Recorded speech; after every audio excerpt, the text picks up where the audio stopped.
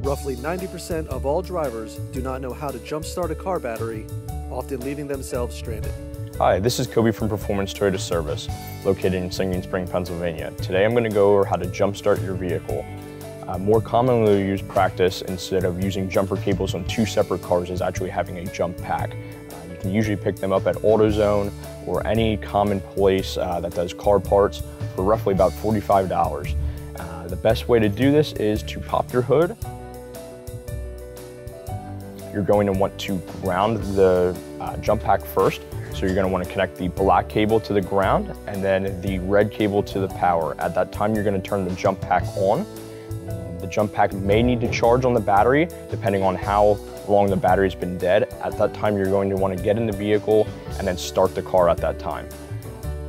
Once the vehicle is started, you'll have to get out and then disconnect the jumper cables. Please make sure that the jumper cables do not contact one another.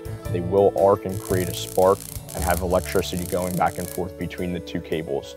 And this is how you jump your vehicle. If you have any questions or concerns, feel free to reach out to us at 610-678-3425 or at performancetoyotapa.com.